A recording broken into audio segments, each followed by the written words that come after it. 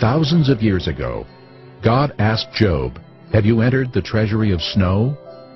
Now, no man living at that time could have known fully about the treasures of the snow. But with the advent of the microscope, these elaborate crystals can now be wholly appreciated. These are actual snow crystals that have reached Earth intact. Snow crystals form in the clouds where water vapor condenses and crystallizes into ice. As the crystals grow, these remarkable patterns emerge. Complex, symmetrical, and beautiful. They are breathtaking to behold. In contrast, man-made snow has none of the elaborate structure found in snow crystals. Snow crystals are made out of amazing water molecules.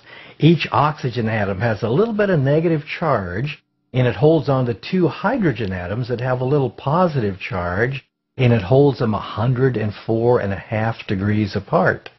When you reach the freezing point, suddenly they reach a point where the electrical attraction of plus and minus charges can pull them together. That's the energy source. And then that shape God gave the water molecules, they line up to form those beautiful crystals, each one unique, each one a reflection of God's creativity.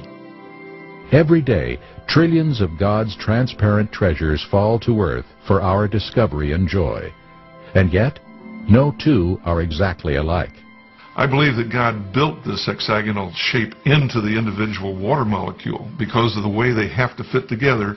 They form this hexagonal shape as they add on molecules and grow outward. And each individual ice crystal is made up of literally millions of water molecules, and although they fit together in a particular way, as they grow outward, the ice crystals falling down through the cloud at different temperatures, they begin to get different shapes. So every ice crystal is going to be slightly different than every other one.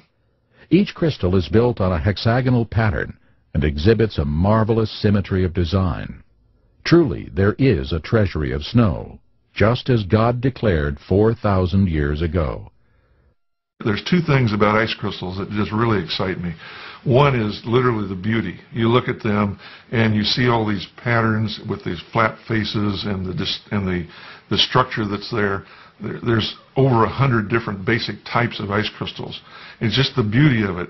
And that tells me something about God. It tells me that God loves beauty, and He loves me because He provided this beauty to look at. So it resonates with me. The other is the way in which the ice crystals are ordered, the way in which the individual molecules fit together. That fits a particular consistent pattern time and time again, tells me that God has designed it. There is also a spiritual application. As each snow crystal is distinctly patterned, so each human, each soul is unique and of special concern to our Lord. As God's creative hand forms ice crystals with loving care, so too He intends to form each person to reflect His glory. Compared to the rest of creation, snow crystals are simple, yet the great architect's attention, even to the countless snow crystals He forms each day, is an unmistakable mark of His care. God has built into not only ice crystals, all kinds of other molecules, all kinds of systems, relationships and processes that we don't even begin to fathom yet today. That's one of the reasons I'm a scientist. I love trying to find out how things function, how they operate, and apply mathematical equations to them because I feel like I'm touching the face of God, if you wish.